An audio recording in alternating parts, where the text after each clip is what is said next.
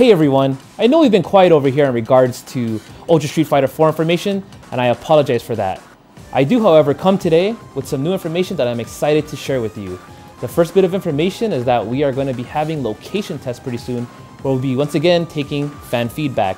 Secondly, I'm here to introduce the 2 new battle mechanics that will be in the builds that you play for Ultra Street Fighter 4. First up of the new battle systems is Ultra Combo Double. What this is a new mechanic that allows you to play both Ultra simultaneously at the sacrifice of the max damage an Ultra would do alone. Although it does less damage, which may be adjusted through fan feedback, there's definitely a new layer of strategy that has been added, so we look forward to seeing what you guys can come up with. Next up is Red Focus. Consider this mechanic to be a juiced up focus attack. It currently absorbs multiple attacks, yet is still subject to the same weaknesses that a regular focus attack encounters, such as armor break attacks and throws. There are other parameters that are still being decided, but that's where all of you and your feedback will come into play. Last but not least, allow me to address unblockables.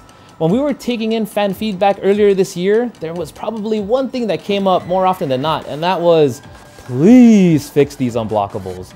Well, I'm excited to say that I think that we've got it taken out of the game completely. Now, we don't know every single unblockable setup that exists in the game, as new ones are being found out all the time.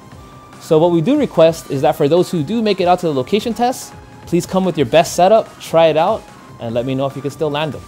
So guys, that's what you can expect if you make it out to a location test for Ultra Street Fighter 4.